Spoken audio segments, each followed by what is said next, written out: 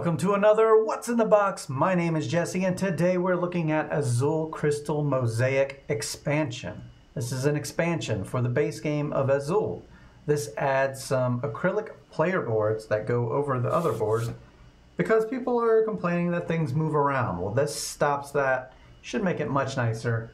This was ordered from Game Nerds and I need to tell you all about twitch.tv/heartboard games while we take the plastic off. I wanted to say where it was ordered from because if you'll see, we got some damage.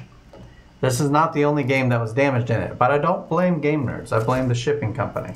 But I want them to be aware that this is an issue. I will say Game Nerds, I've ordered from them before, never had a problem. Their boxes seem thinner than the other boxes. I will say that.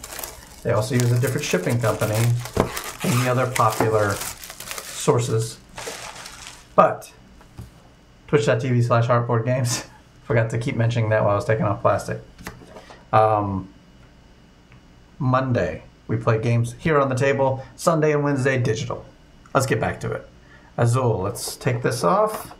I hope not much is I hope nothing's damaged. Not much. But that's the damage. That's pretty minor. We have another game coming up that has taken the most damage, and it's not that bad. It's like what you would see at a ding and dent sale.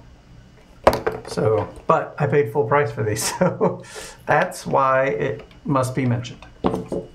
What do you do if you get a game that's damaged? Personally, I don't do anything, but if you have a suggestion for me, let me know. I'm very curious. So, this is all that's in here because you need to just play the game. It's not too much to learn. Here's the new sheets. What is this? Oh, I think they're not acrylic. I thought they were acrylic. That's just plastic.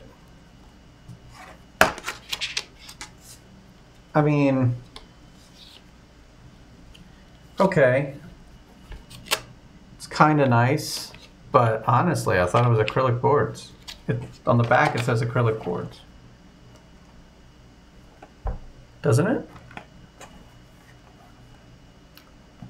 Well, I guess this is just thin acrylic. I was expecting, my experience with acrylic boards, I think thick acrylic. These are not. So I guess that's how they go, just over it like that. I mean, that's okay. It's fine. It's not blowing me away. And this one goes here. Yeah, they all have a spot, which is nice. This is one side. This is the other side. So you can fit in your original board. So you have some extra boards here for additional ways to play. But these, I mean, let me get the close up here. These are thin. I mean, this is like if you ever had like game trays, they have the covers.